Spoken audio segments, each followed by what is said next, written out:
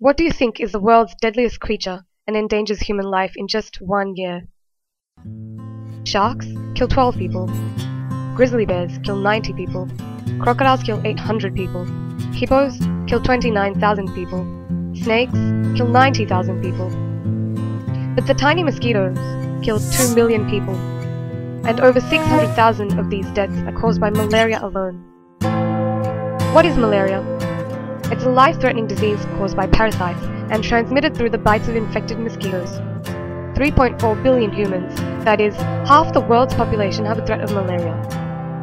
Why do so many people die from malaria? Why can't they go to a doctor?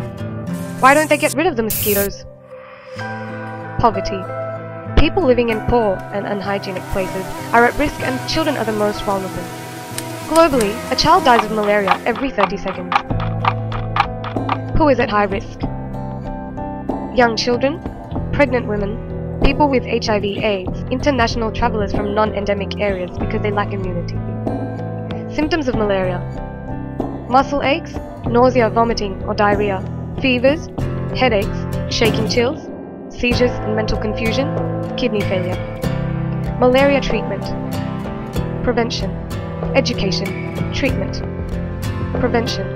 Treated mosquito nets are the simplest and most effective way to prevent malaria. 23% reduction in malaria deaths are reported among those who use mosquito nets. Education. It is vital for any family which receives a net to also receive an education about how to use the net, how often to replace it, and how to get rid of mosquito breeding areas such as puddles, standing water, etc. Treatment. A child suffering from malaria will receive anti-malarial drugs, intravenous medication, transfusions, and breathing treatments. Let's take a look at the price of malaria. A malaria-stricken family spends 25% of its annual income on treatment. A high percentage of children's schooling impaired by absenteeism due to malaria in endemic areas. 1% malaria continues to slow economic growth by 1% every year. Did you know? Malaria is the Italian word for bad air. Malaria has been around as long as we have. Some Egyptian mummies show signs of malaria.